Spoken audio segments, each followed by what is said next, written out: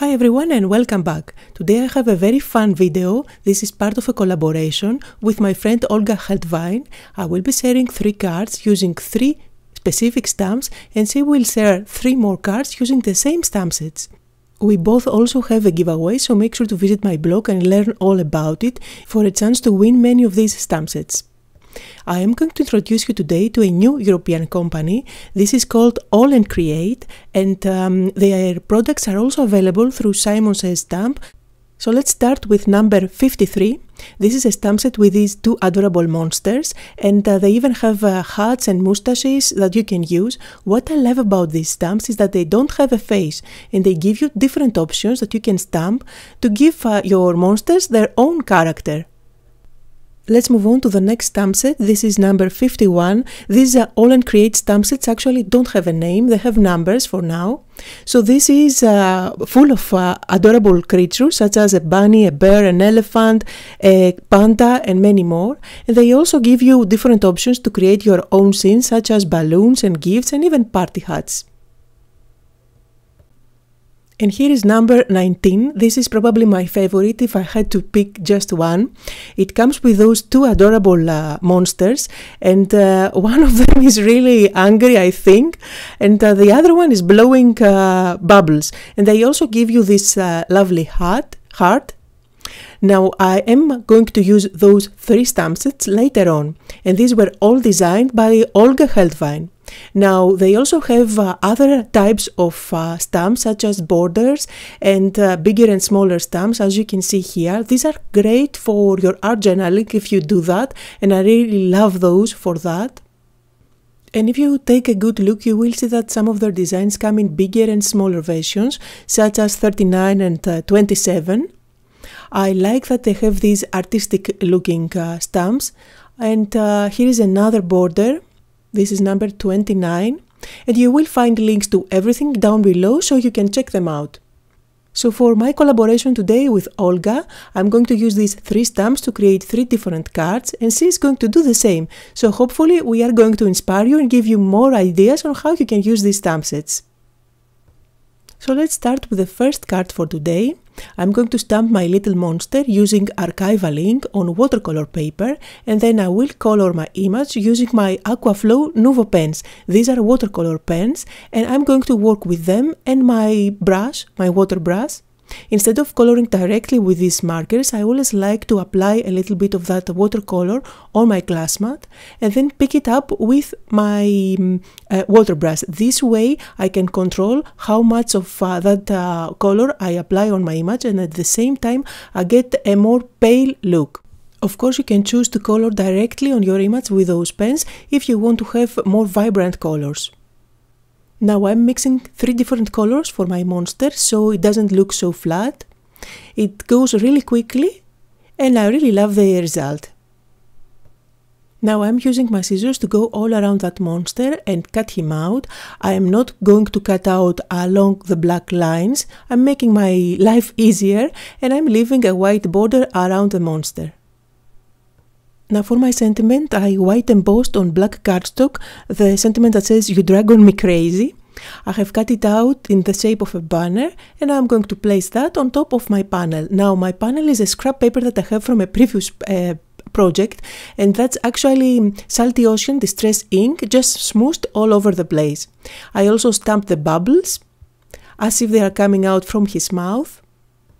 Now I'm using my watercolor brush here to lift some of the color. This is actually Distress Oxide ink. It reacts with water, and I can easily blot those bubbles so they look lighter than the background. Again, remember that I'm working on a watercolor paper, which makes this technique really easy. Finally, I'm going to stick this panel with foam squares at the back on top of a pattern paper, and this is black and white stripes pattern paper. I think it's by My Favorite Things. And then I'm going to stick the whole thing on a standard card that's 4 1/4 by 5 1/2.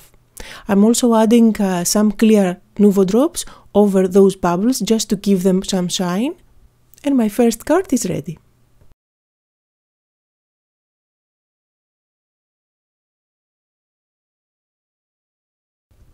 For my second card, I'm working with number 53 stamp set by AALL Create. I'm going to stamp both the monsters. I'm working on a watercolor paper again, and I'm stamping with black Archival ink. Since I had my Aqua Flow markers on my table, I decided to use those again to color in my monsters. So that's why I'm doing again the same technique. Now these monsters don't have a face, which I absolutely love, and they give you, I think, 5 different options of faces. So here I am picking 2 different ones for my monsters, and I have also tried the moustache, which really makes them so funny, but I didn't use that image on my card today. So after coloring everything with my Aqua Flow markers, just like I did for the first card, I cut out this panel by using one circle die to cut out 3 different windows. For my card I'm going to use both the frame that I have created as well as the little circles, so nothing goes to waste here. I'm going to color all those 3 circles with my Distress Oxide inks, and I'm going to use yellows. I'm going to use Worn Lipstick for the second circle, and Cracked Pistachio for the last circle, so I pretty much match the color palette of my monsters. Now I'm adding foam tape at the back of my panel, and of course you can turn this easily into a shaker card. However, I'm going just for a window card today. Now I can stick this panel on top of my card base, and then I'm going to place inside those circles the colored ones. This will provide a nice background so I can nest those monsters inside my windows. The yellow monster is going inside the green window, so I do end up having a little bit of contrast there. The aqua is going to go inside the yellow window. And finally on the pink window is where I am going to nest my sentiment. I have already stamped and embossed it with white embossing powder on a piece of black cardstock, and my card is ready.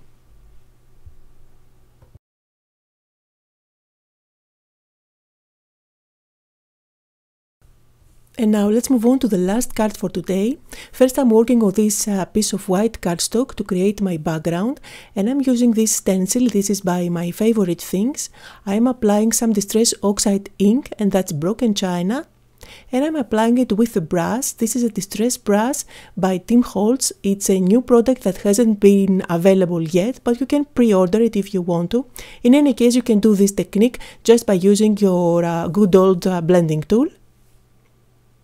A very subtle looking background, and that's exactly what I wanted to create. Now I'm going to do some stamping. I'm working with alcohol friendly black ink.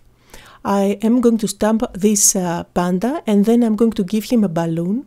But the idea here was to make him look as if he's flying by holding the balloon, and I didn't quite like how this is looking. It doesn't seem too natural to me, so I'm going to give it a second try. I'm going to give him the balloon again, and I think that looks better. Now in the stamp set there are a couple of presents which I am going to stamp, and I want those presents to fly with balloons as well. Now I finished with the stamping, and I have all the elements that I'm going to need for creating my little sky scene here.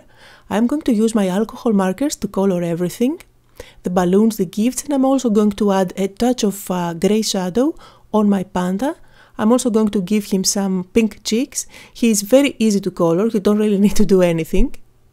And once I finish with the coloring, I will go ahead and use my scissors to cut out all the images. Of course, I'm going to make my life easy and cut out everything, leaving a white border.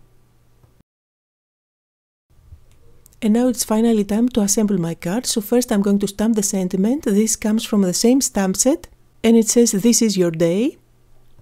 And now I will use some foam squares at the back of all those cutouts and stick them on my sky. The only thing you need to remember when you do such a card is to make sure that nothing is aligned, so all of your balloons are in different heights.